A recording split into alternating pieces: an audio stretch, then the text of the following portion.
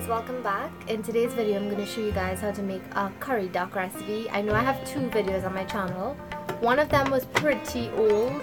I did that in Trinidad and I had just started off my channel, so I wanted to do an updated one. So this is my version of curry duck. Batman has his version on my channel as well, so go check that out.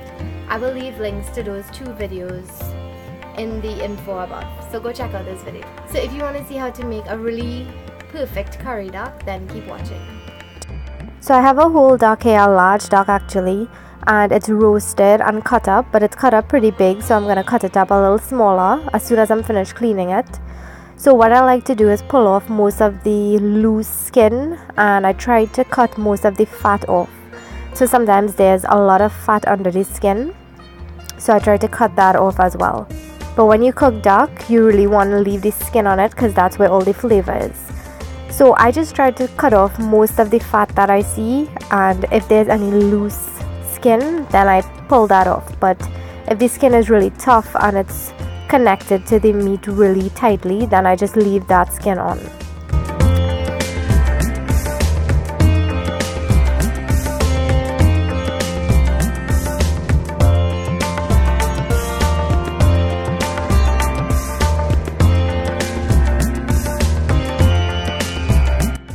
So after cleaning out all the fat and the skin, I'm going to cut my duck into smaller pieces because they cut it a little too big for me. But if you're happy with the size that they cut it, then now you want to go ahead and start washing it.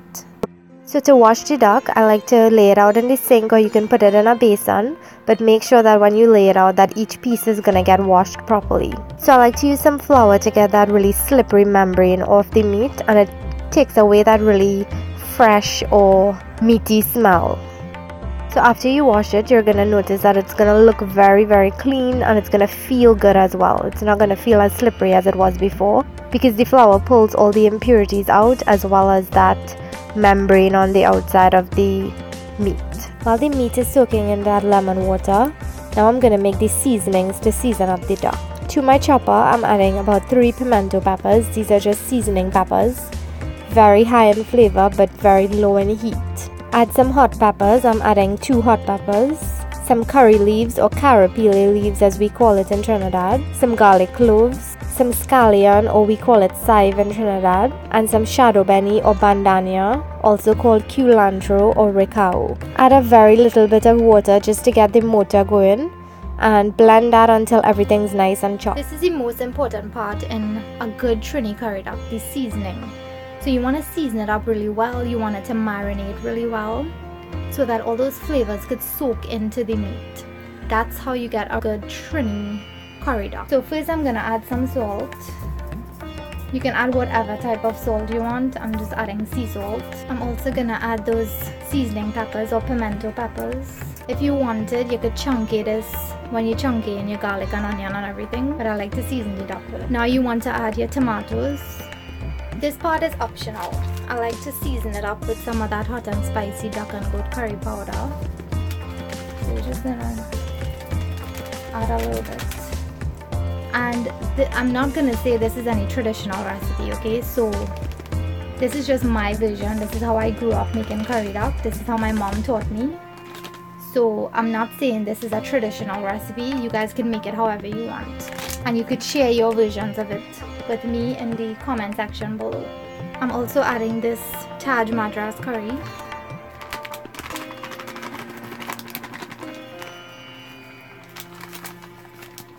Add a little bit of that geera as well as the masala. Now you're going to go in with your spoon or your hands and give it a good mix. Massage the curry and everything in there.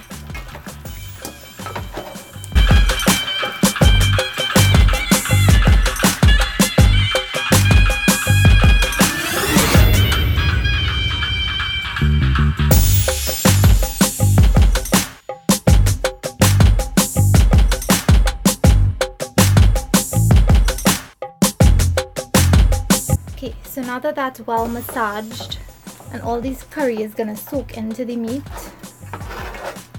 now we're gonna add the most important part of this seasoning, the green seasoning. So I'm just gonna keep back a little bit to add to the pot while it's cooking.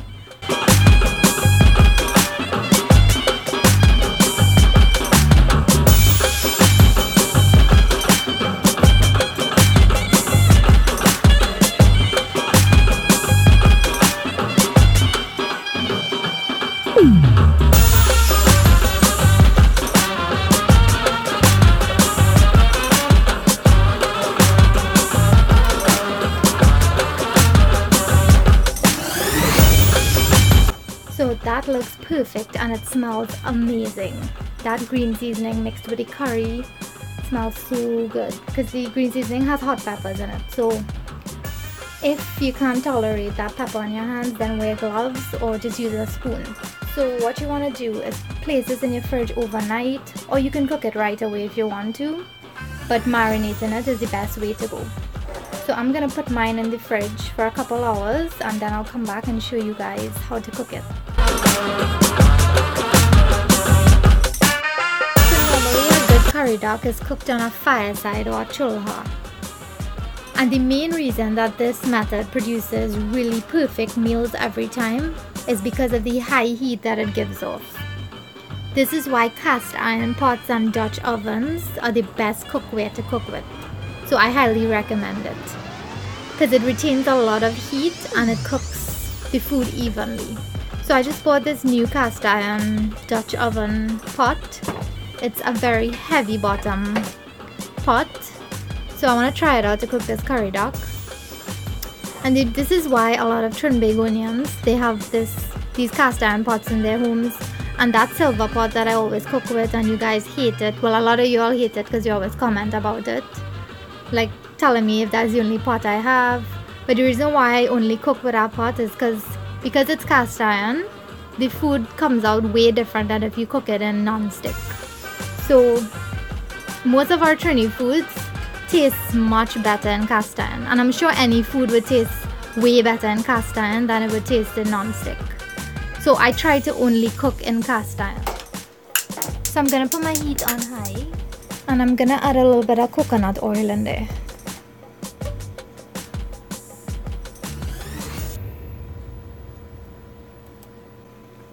So I'm gonna add the onions in now.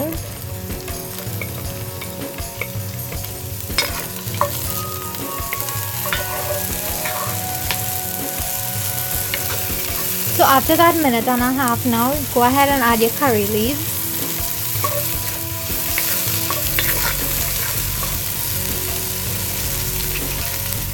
The minced garlic.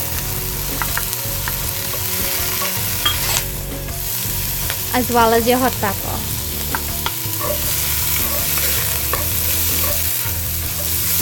I'm also just gonna add a little bit of that chopped bandanya or shadow benny.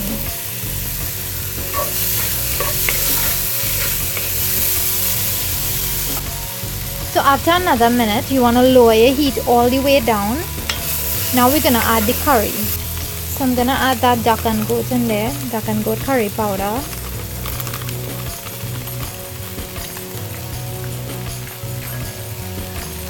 The Madras curry powder, geera, masala. Let it toast for a little bit and add some water.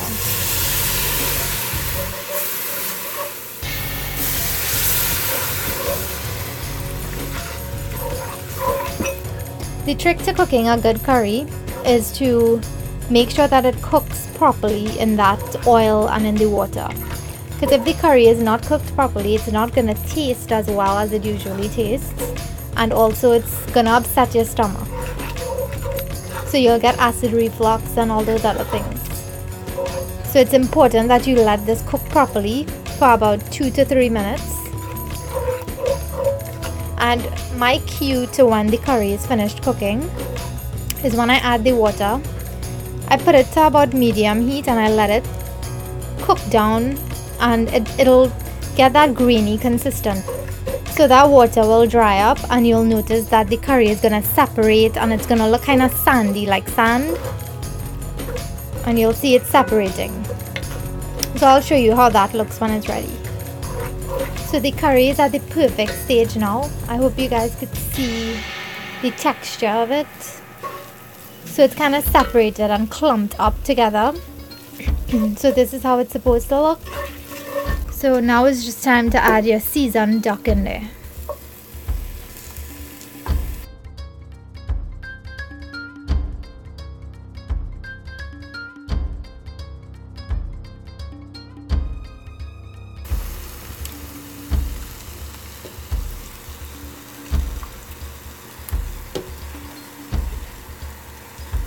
So this initial part is called chunkay in it. So chunkaying just means to fry in hot oil. So we fried up the pepper, we fried up the onion, the curry leaf or the curry pili leaf and everything else. We fried that up in the hot oil.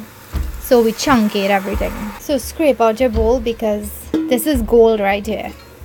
You don't want to waste all these seasonings. Now what we're gonna do is let the duck release its natural juices, and as Bat would say, let it bunje. So bunje means just letting it release its juices and then dry down. So for this step you want to make sure your heat is on high and just let it do its thing now.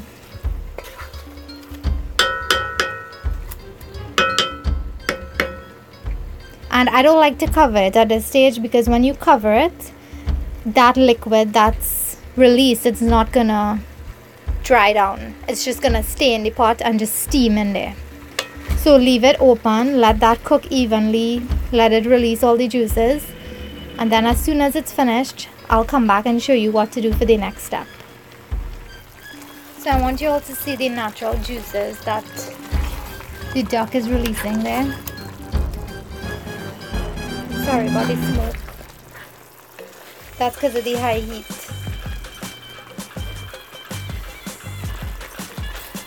So I'm gonna let it do its thing and I'll show you how it looks when it's finished.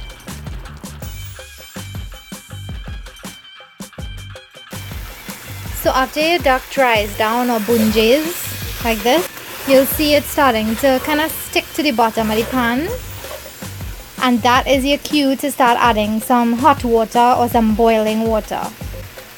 So I'm adding some hot tap water. And it took about 15 or 20 minutes. I would say 20 minutes it took to get to this stage, to bunje completely. So I'm gonna add enough water to cover the duck. So a lot of people tell me that they add coconut milk to the duck, fresh coconut milk. So at this point, if you want to add some coconut milk, you could add it. My preference is I like that really strong curry flavor. So I'm not gonna add any coconut milk to mine, but you could if you want. So what I'm gonna do is add this extra seasoning that I reserved earlier. Gonna add that in. Now you want to cover it and let it cook in that curry sauce. And it's just gonna soak up all that curry flavor of the seasonings and everything, and then we'll have the perfect curry duck in about 30 to 45 minutes. So I'll check you guys back in about 20 minutes. We'll see what's going on and then I'll tell you what to do next. So it's been about 20 minutes. So I'm just gonna raise the lid here and see what's going on. So it reduced to about half of the amount of liquid that I put in there. Well, not half, but about 3/4. So this next stage is we're gonna leave it to cook without the cover so that some of that liquid reduces and it develops a nice thick sauce. I do want a lot of sauce in mine, but if you don't, then you want to let it reduce completely to how you want it. If you're making this as appetizers or cutters, let it reduce completely because you want that dry curry coating on the outside. But if you're gonna eat it with rice and dal like I am, I'm gonna leave a little bit of gravy, as well as if you eat it with roti. If you eat it with roti, you need a lot of gravy to dip. So it's totally up to you. But at this stage, it's still a little too soon to take off because the gravy is still watery. So I'm gonna let it reduce to a little bit more, probably like half this amount. And at this stage, I'm gonna go in with the chopped shadow benny or bandania. And I'm also gonna add the chive or the scallions in. I like the chive to cook a little bit, but if you want to garnish the duck with it, then wait until it's finished and you turn off the heat and then add it. So that looks perfect there.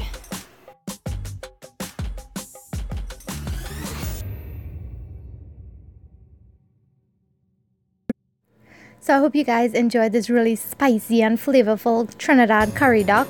Leave me a comment down below. Tell me if you make yours the same. Tell me if you make it differently. I would love to hear from you. So I hope you guys enjoyed it. Just remember that every duck is different. So some duck might take longer to cook than some. Mine doesn't take that long to cook because it's a softer duck. Sometimes if you get a harder duck, you'll need to add more water and let it boil down a little bit more. So that's just a little tip for you guys. So I hope you guys enjoyed the recipe. Be sure to give the video a thumbs up if you like it. Share it with your friends. Subscribe if you haven't already. And leave me all your comments down below. Hope you guys enjoyed this video. I will see you all in my next one. Bye.